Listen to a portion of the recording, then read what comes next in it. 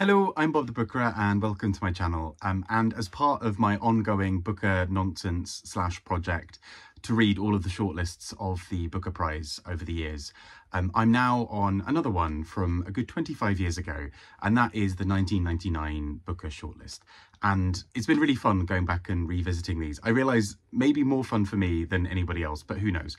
But anyway, let's talk a little bit about this shortlist. I'm going to start with the winner and then go through alphabetically for the rest of the books in that shortlist. But I'd love to hear your thoughts as well, and let's get started. So these were the days before the long lists were also added to it, so it was only shortlists at this stage. But we are given these 6 books, and the winner from this year was J.M. Coetzee with Disgrace. And I recently did the 2009 video, and you'll have seen that he almost won a 3rd time in that year. And in 1999 was when he got his 2nd win with Disgrace. I think it's worth saying from the jump that there is some kind of law around this, that actually 2 of the judges in the from the panel, and particularly actually the 2 women in the panel, chose a different winner, which we'll talk about next. And they were upset that Disgrace won. And I can see that. I still think, for me, Disgrace is up there with some of the best winners that I think the Booker Prize has ever had. But this is a tough go as a read. Disgrace is mostly focused on 2 parallel stories that happen, both of which involve the same man.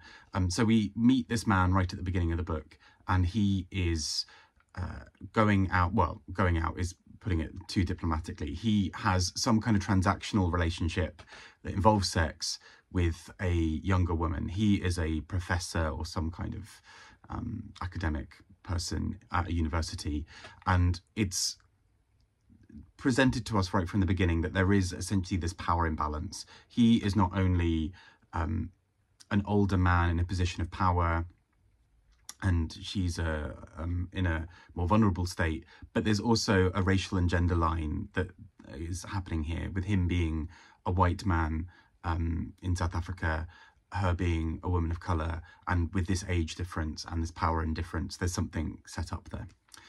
This man, we're also presented from the jump as being quite oblivious to a lot of things happening. We as the reader, I think, are meant to read between the lines quite strongly that he is not a nice man in any way, but also is fairly oblivious to those dynamics that I just mentioned.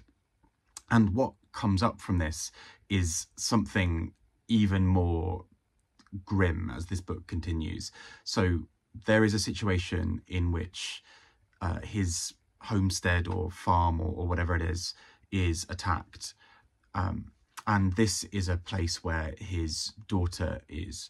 His daughter is then attacked, and we, I think, are led to believe quite early on in the text that she has been sexually assaulted in some capacity. He really struggles with understanding this. And he is unable to put these things together.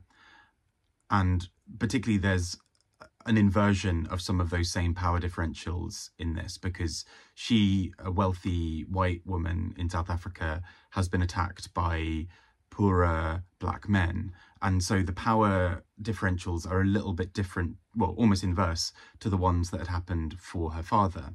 But her father is unable to place these things, and instead goes on almost this warpath of trying to work out how to seek vengeance, all the while ignoring the pleas from his daughter.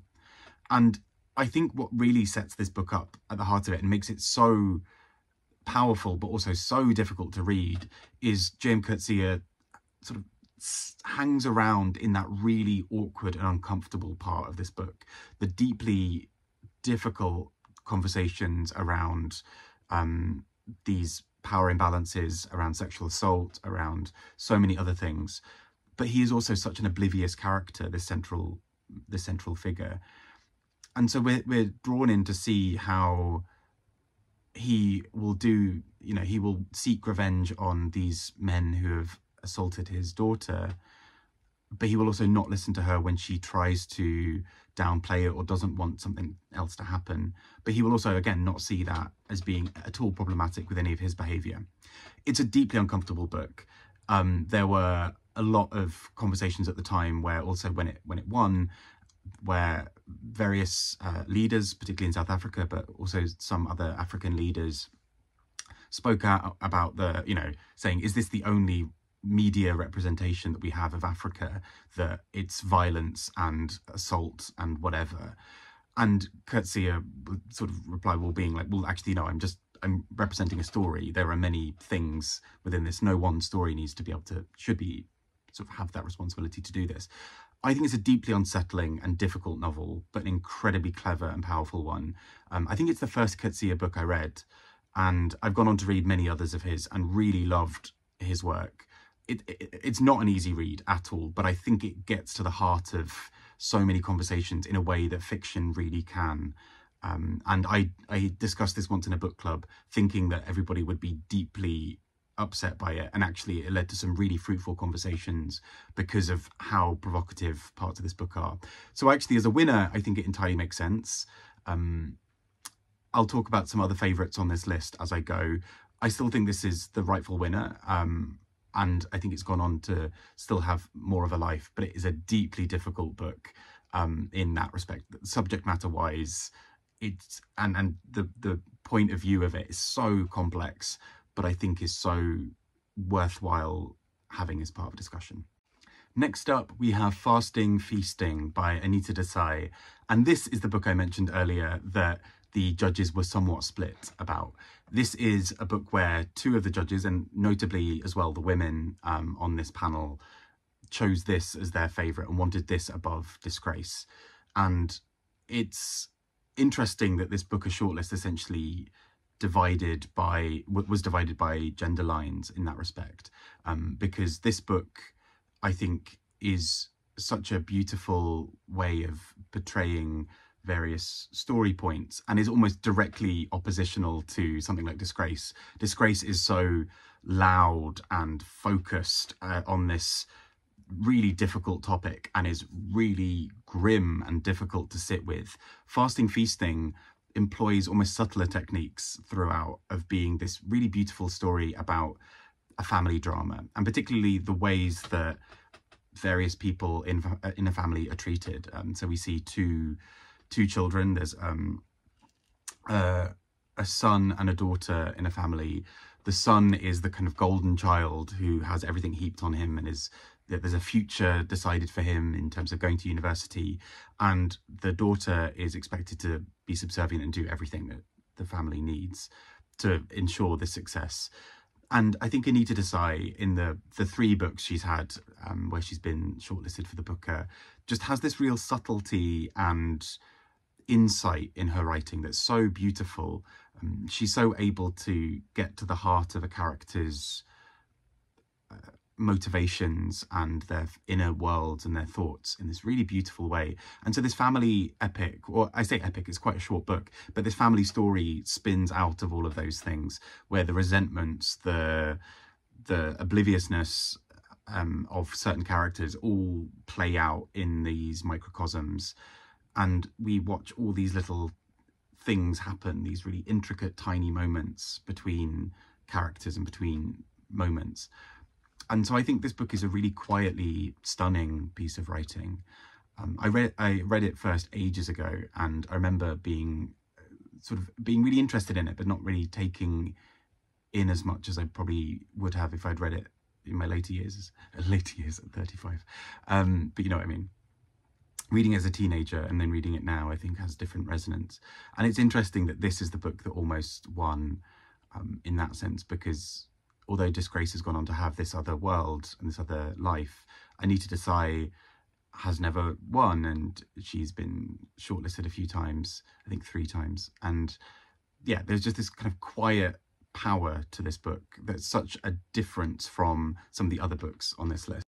Next up, we have a book that, again, is also very, very different. I think actually a really notable thing with this shortlist is it does feel like a shortlist from a set of judges who couldn't agree because you've got books that are wildly different, whereas 2024's shortlist, we've seen a couple of books that fit within a similar mold of being these quite Held and Orbital and The Safekeep as well, that have this kind of quiet subtlety to them in a way that feels quite specific. And actually this list is all over the place, and it makes sense when you come to read more of these because they are just so odd and different. But Headlong by Michael Frayn is the next one, and I really loved this. I thought this was a really great piece of writing, a completely bombastic book in many ways. The core idea of this is that there is a husband and wife. They move into the country. It's sort of a place they've been a bit before, but they move further into the country, and they are there with a family, well, another husband and wife who live in this big country manor, and as it appears have several pieces of quite valuable artwork. And so the husband, particularly the first husband, goes on this madcap plan to essentially defraud this man out of a lot of money while selling the painting. So he creates this elaborate set of calculations that essentially, well, if I get this amount of commission on this item and then I oversell it at this amount and report only this amount, but then I borrow money from here and I do these other things, then I turn a tidy profit. This man is not angry at me, whatever. But this book starts with a first opening prologue almost that essentially tells us this is all going to go wrong because we know that he's about to be tracked down and someone's very angry at him and we just don't know why yet. And this book evolves into this wonderfully absurd tale where our central character is obsessed with understanding the intricacies of this whilst spending all of their hard-earned savings. But he's also doing this completely convinced he's right, whilst his wife is this expert who actually probably should have been the one he asked all along. She is the one who is able to see through some of the flaws in this plan. And there's also this absurdity about academic language where she is interested in a certain form of iconography and he's something similar but very different. And it's just that wild thing. I really enjoyed this. I thought this was a lot of fun, completely balmy at some points, just wild and silly, and somehow works as a thriller about art history. And there are passages that are just the history of these pieces of art, which shouldn't work in a novel. It should feel dull and dry, but for me somehow felt really quick because it felt like it was told through the perspective of a particularly odious and deluded man. So yeah, a wild book, and I really enjoyed this, and not a book I probably would have picked up otherwise. Next up, we have Andrew O'Hagan with Our Fathers, and I covered this in a Weekly Reads a bit ago. Essentially, it's the story, particularly of two men, a father and son, but really looking at the tendernesses and difficulties of male relationships, particularly male family relationships, and this stoic nature of not talking about emotions, not talking about feelings, but all of that within this much bigger landscape of Scotland and particularly Glasgow. And so this is essentially two working class men really struggling to understand each other between their addictions and their stoicism and their lack of ability to talk about emotions. And so we watch as everything is changing around these men. There are these giant housing developments that are being torn down in Glasgow to be replaced with new builds. And the characters are sort of stuck in knowing that things are about to change, but not being able to talk to each other about just how difficult some of these things are.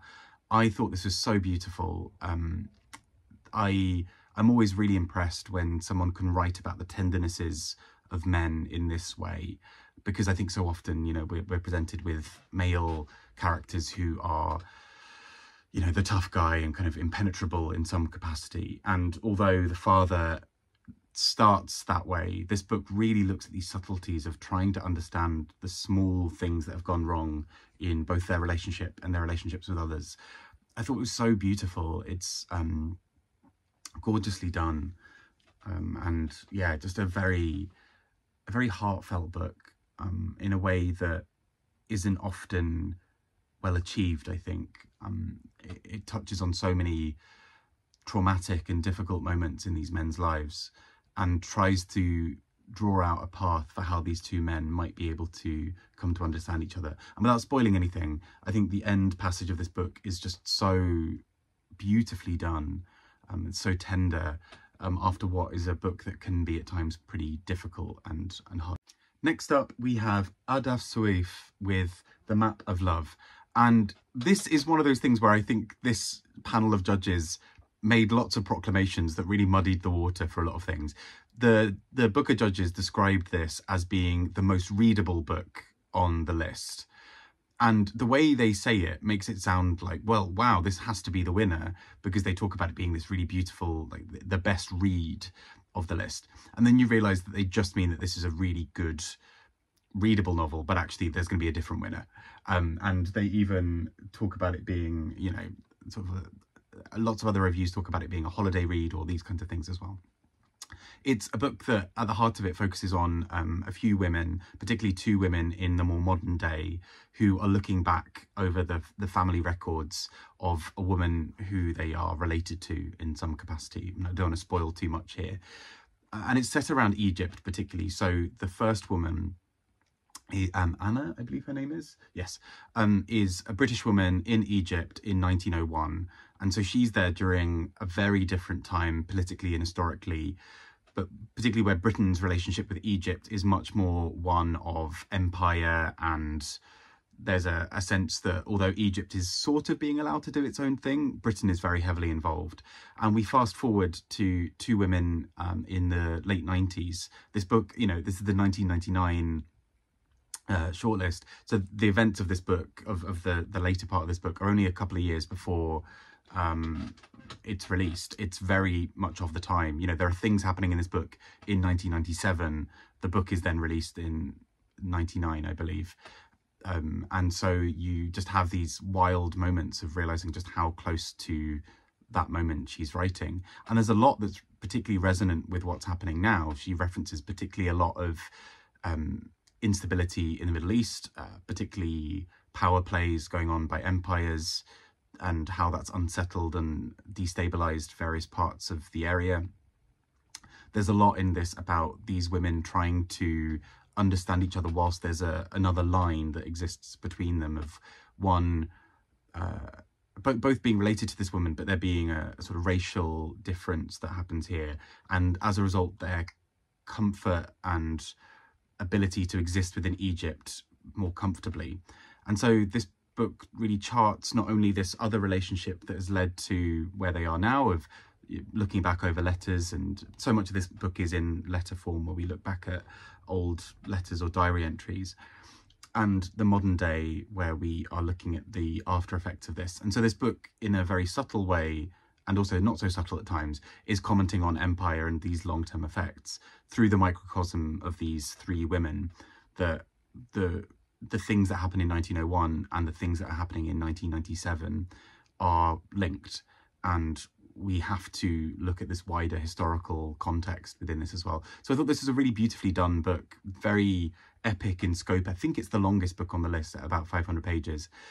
This big scope of a book in terms of talking about Egypt and Britain and empire and various other things, but also just a very good read at the same time.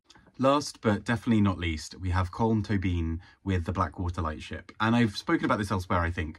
This probably is one of... I think this is about as close as you can get to a perfect novel, for me personally, for my own tastes. It has everything in the sense of family drama, being Irish, it existing a lot around nature and the natural world and small town life, and also a subplot around queer characters and how they're accepted by their families. But I just think this is a gorgeous, gorgeous piece of writing. The central focus is that there is a woman. She finds out that her brother has been suffering for a long time with being not only HIV positive, but it having developed into AIDS. And he is essentially telling her, or she's finding out essentially because he's towards the end of his life. And what spins out of that is a conversation between Helen and Declan, her brother, to try to understand why these family secrets have been hidden, why it is that he has gone away to be ill and to basically die without her knowing, out of a sense of shame about being gay or about his HIV status. And that family family relationship breakdown is also mirrored in another relationship with their own mother as well. And so what spins out of this is really a story about what we tell family and what we don't tell them, and why we don't tell them. These beautiful bits of writing where characters try to understand each other, and we see the depths of these family difficulties. There are characters who haven't spoken in years, and we see partly why, but we also see the long-term effects that's had, that because of this, people feel this sense of disagreement or frustration, or they've built up the other person as this giant boogeyman, and that's not really the case. They actually do deeply love each other. It's just complicated. And I think this book just does this so beautifully. Colm Tóibín's writing is often just so sensitive and beautiful in what he's able to capture. And for me, just the scenes between family members in this book are just divine. I think this is so exquisitely done and rendered. It's so beautiful, whilst also being an utterly heartbreaking book. But we also get these little moments of them looking at out to sea, or looking at the landscape. And there's something, although this book doesn't have to be set in Ireland, there is something very Irish about so many of the qualities in this book. And I just think it's exquisite. For me, this is, if it hadn't been Disgrace, this is the winner for me. I just think this is a brilliant, brilliant novel. So that takes us to the end of the shortlist. And I think, as you can tell, I really like this shortlist. I think this is an exceptionally strong shortlist. There are, I think, 3-4 books that I quite comfortably gave 5-star ratings to. Obviously, it's not all about those ratings, but, you know, that's a big part of it. Clearly, the judges had the overall winner, Disgrace, had a winner that 2 of the judges would have gone for, Fasting Feasting, and had The Map of Love, which is this, you know, the most readable and the book that they would have recommended in that respect. It's a book, it's a list that in some ways doesn't make sense, but it does have some common overarching themes, particularly around gendered family relationships and what that does, or how those things can look. Particularly this idea of the echoes of history comes through in quite a few of these. So in Our Fathers, this idea of the echoes of what one man does really having an effect on the next man. In The Map of Love, about the relations between these people, alive or dead. And I think, as well as this, the list is just so good at capturing these sensitive moments, particularly of men, in a way that you don't often see as much. And then you've got a book like Headlong that is just bombastic, is just there in a really great way as well. It's a difficult one, I think, to choose a winner on. I still think Disgrace is a fantastic winner. I would not object to any other book winning. I think the closest next one for me, as you may be able to predict, is the Blackwater Lightship, which I just think is perfect. I think this is incredible. The easiest 5 stars to give in the world, and for me.